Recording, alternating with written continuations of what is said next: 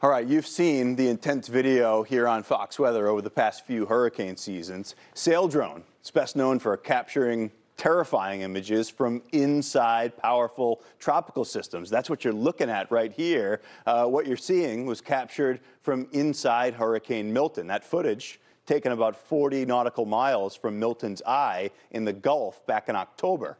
These uncrewed surface vehicles collect data to give scientists a clear look at the storm conditions right there at sea level in the storm itself. The drones track temperature, pressure, wind speed, and wave height, all in which improve tropical forecasts. But the work is not confined just to the hurricane season. Now the California-based Maritime Defense and Oceanographic Survey Company, with operations in St. Petersburg, Florida, has launched 2 Saildrone Voyager uncrewed surface vehicles off the coast of the Sunshine State. Their mission, to map the ocean floor and the Gulf right along the Sunshine State's coastline. So for more on this, let's bring in the Vice President of Ocean Mapping for Saildrone, Brian Connon. Brian, great to have you with us on Fox Weather. This is an exciting project. How did this all get started, and what's the rollout like?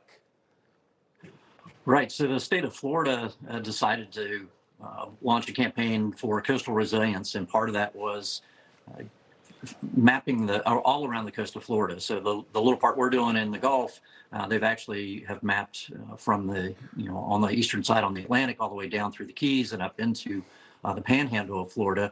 And the idea behind this was to improve the coastal resilience and the modeling available to the residents of Florida. And so it's about a $100 million project sponsored by the state of Florida to collect these data and then turn it into usable information to support forecasting.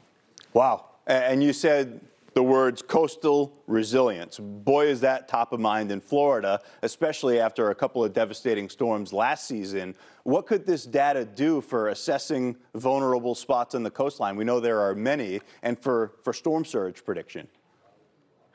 Right. So before you can actually model storm surge and inundation models, flooding inland, you really need to have that high resolution bathymetry as your baseline within the model.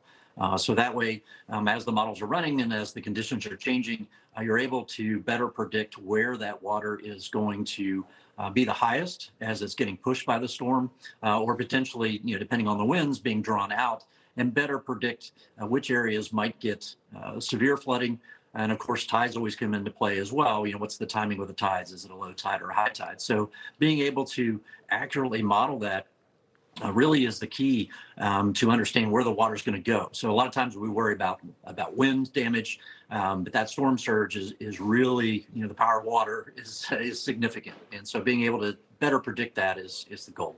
Yeah, Brian, I was surprised when I was reading through some of the latest on this project. A lot of the data, the bathymetry you mentioned, it's fairly old data. At least it's nowhere near as high resolution as what you're collecting.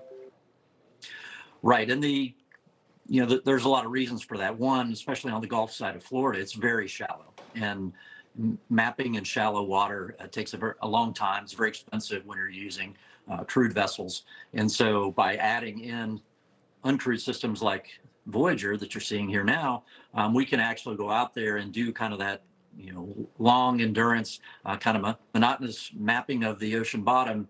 And feed this data back in. So, but in this project, they've used airborne LiDAR, which can see down to, depending on clarity of water, can see down to 20, 30 meters, which really is right up close to the coastline, which is really good, especially in Florida where you may have mangroves and other things that you can't get a boat close to.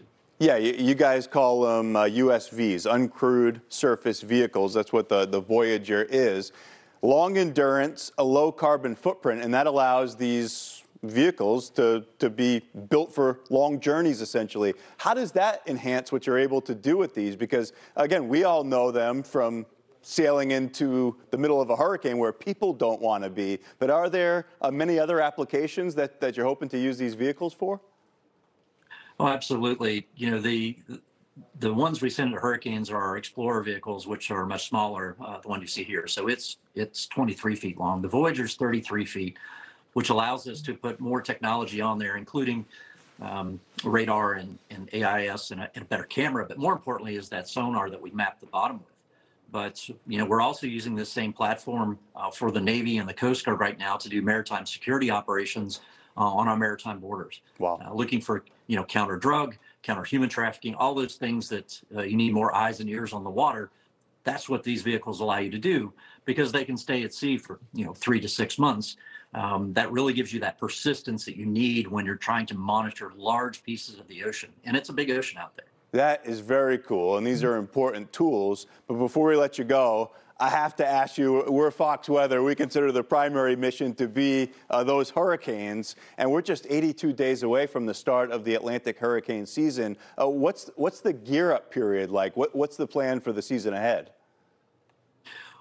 Well, we're hoping to do similar to what we did last year, which was to have a dozen of the hurricane drones deployed in the Gulf and in the Atlantic in order to intercept the storms. And, getting the video and observations in the storm are great, but it's really the science we've been contributing to trying to understand intensification. That's been our whole purpose all along, is to measure exactly what's happening between the ocean and the hurricane itself from inside of it. We really just don't know enough to model that well. So, hopefully we can do better modeling of intensification, better modeling of storm surge and inundation, and all those things coming together is going to make it a safer for all the residents along the coast, not just in Florida. Yeah, it's exciting data, and we're looking forward to seeing more of it and continuing this discussion, seeing where the research goes. I see a lot of parallels to the hurricane hunters who are busy year-round with important work that isn't necessarily what they're famous for, at least with this project, with the bathymetry. But yeah, we're getting awfully close to the new hurricane season.